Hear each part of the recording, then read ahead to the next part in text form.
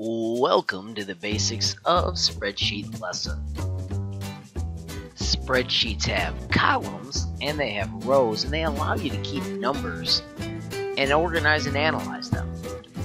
I've got a question I want you to solve. There is a number 15 on the screen. What column is it in? Hopefully it was obvious to you that that was column B. I've got another question for you. The name Anita is on the screen. What row is that in? You should have said row 5. There is also an 8 on the screen. I need you to use the column and the row to tell me its exact location. Hopefully you said C5, because that is the address where it exists.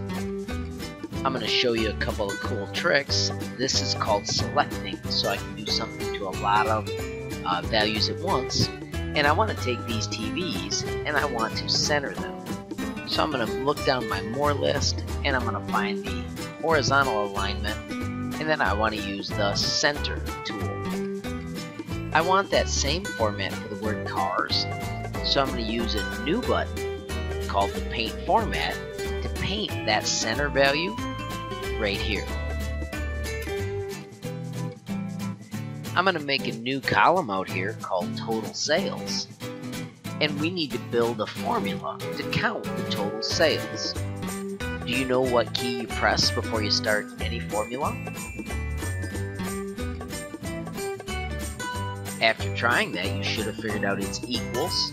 I'm going to hit my equals, click on the 10, hit the plus, click on the 1, and when I press enter, it does the math.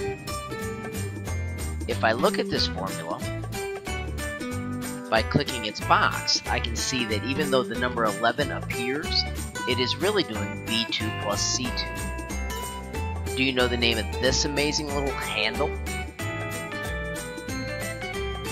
It is the Autofill. And when you've created a formula and you grab Autofill, it will calculate it all the way across. So remember how it was B2, C2 for the first one? For the next one, it's B3 and C3. Do you know what the amazing keys are that can show you all the formulas at once?